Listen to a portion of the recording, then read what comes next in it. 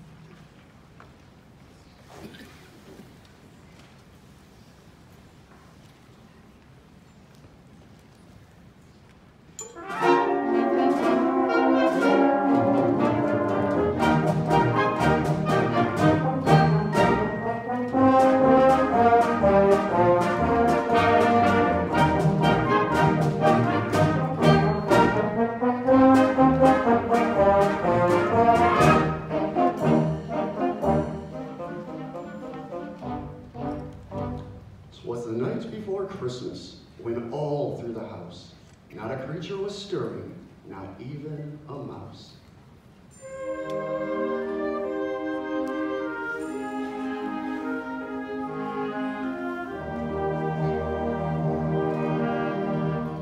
The stockings were hung by the chimney with care, in the hopes that St. Nicholas soon would be there.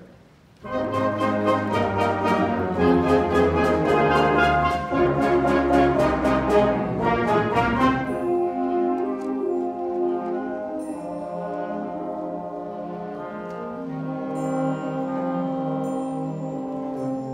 children were nestled all snug in their beds.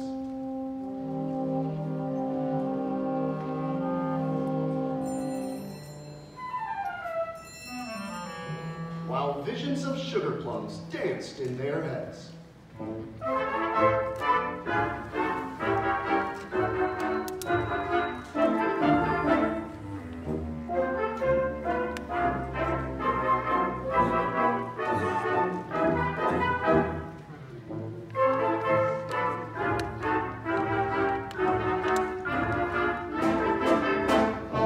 And Mama in her kerchief.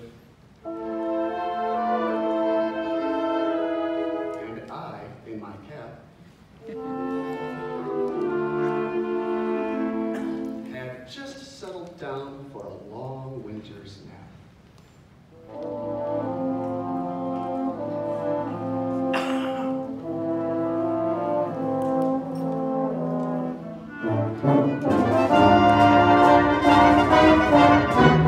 When out on the lawn there arose such a clatter. From my bed to see what was the matter. Away to the window, I flew like a flash, tore open the shutters, and threw up the sash. The moon on the breast of the new fallen snow gave a luster of midday to objects below. When what to my wondering eyes should appear but a miniature sleigh and 8 tiny reindeer.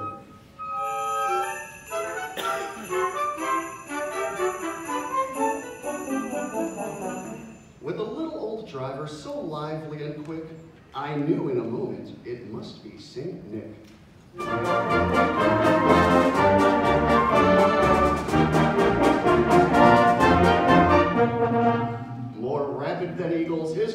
they came, and he whistled and shouted and called them by name.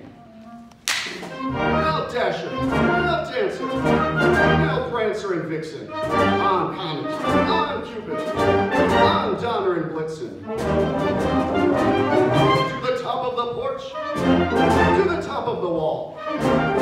Dash away, dash away, dash away, dash away, dash away all.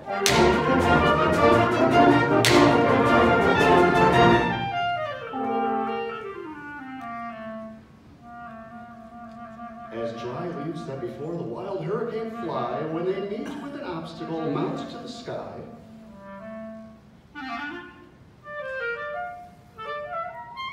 So up to the housetop the coursers they flew, with a sleigh full of toys, and St. Nicholas too. And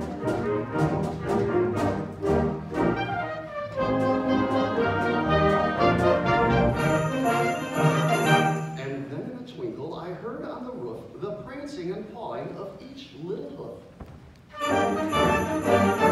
As I drew in my head and was turning around, down the chimney St. Nicholas came with a bound. He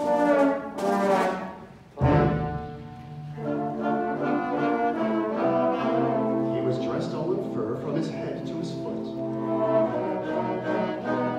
and his clothes were all tarnished with ashes and soot.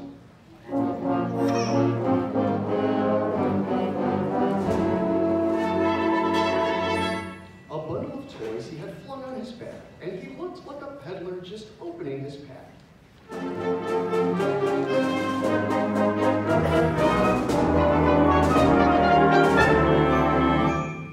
His eyes, how they twinkled, his dimples, how merry. His cheeks were like roses, his nose like a cherry. His droll little mouth was drawn up like a bow, and the beard on his chin was as white as the snow.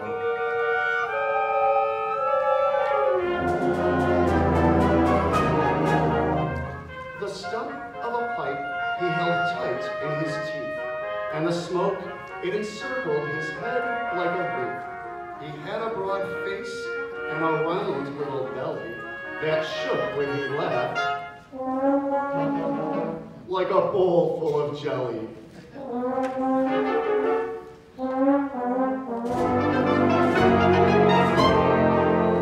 He was chubby and plump, a right jolly old elf, and I laughed when I saw him, in spite of myself.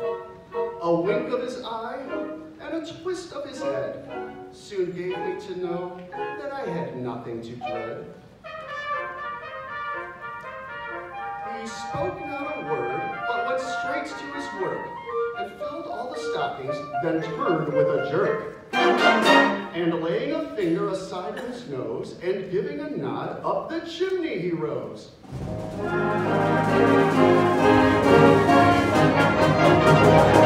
He sprang to his sleigh, to his team gave a whistle, and away they all flew like the down of a thistle.